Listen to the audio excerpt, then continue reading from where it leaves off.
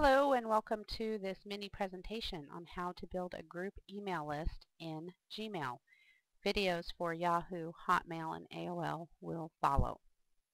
So, when you log into your Gmail account, you come to this default screen, which is your inbox, and you want to start out by going over here to the upper left-hand corner to this drop-down box and choosing Contacts off the list. That will take us to your contact screen where we will be able to put a check mark in front of people's names that we want to now build into a group email list. Simply put that check mark there, and then you go up to this little icon that says Groups, click the arrow, and we're going to create a new group.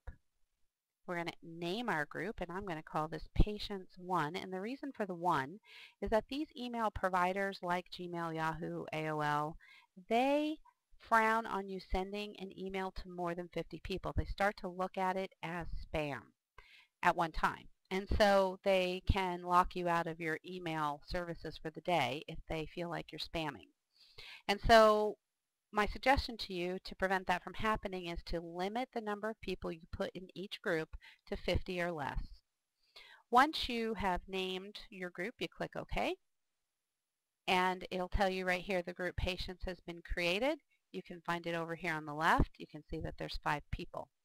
Now, it is possible that you have divisions over here on the left that contain contacts that have not really been filed away to where you could have chosen them from the My Contacts or from the Most Contacted or any other group that you might have had there.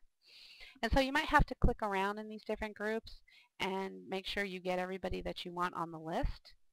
And so I'm going to go ahead and check these other 2 that did not make it onto my Patient 1 group that I just created. So I've put a check mark there. I'm going to go up to the group icon, and I'm just going to add them by putting a check mark in front of that group name. And then I hit apply.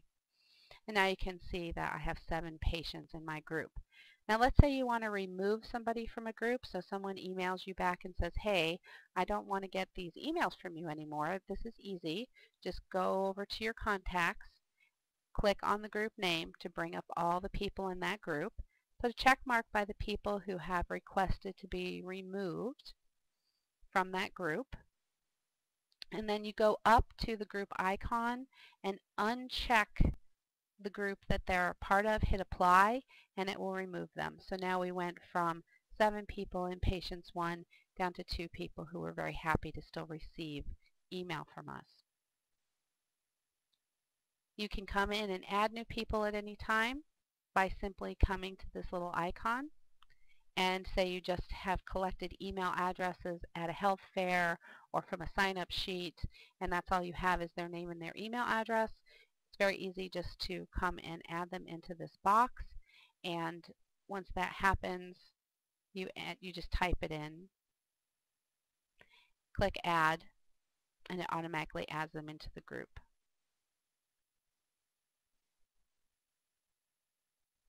And my was already there, which is why it didn't re-add me. Okay, so that will conclude our mini presentation on how to create a group email list. The next video will go into how to use your new group email list. Thanks.